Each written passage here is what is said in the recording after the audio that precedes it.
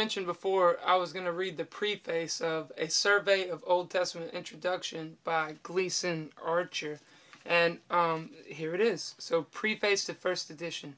The purpose of this survey of Old Testament introduction is to furnish a simple and usable text for the instruction of college and seminary students who have had no previous training in Old Testament criticism. It is also designed to provide a general discussion of the field for ministers and other serious Bible students.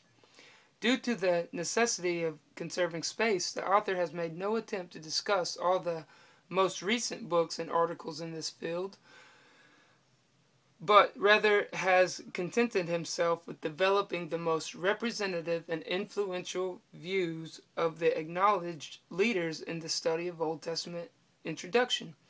An attempt has been made in the interest of clarity to confine the discussion to the main issues and to handle those issues in a way which the novice can understand and appreciate. The reader will find that this book adheres to a consistently conservative or evangelical viewpoint. For this, the author makes no apology, except to say that it is his personal conviction that only the orthodox view of the Bible does real justice to the testimony of the biblical text itself and truly squares with the evidence presented by all the relevant data.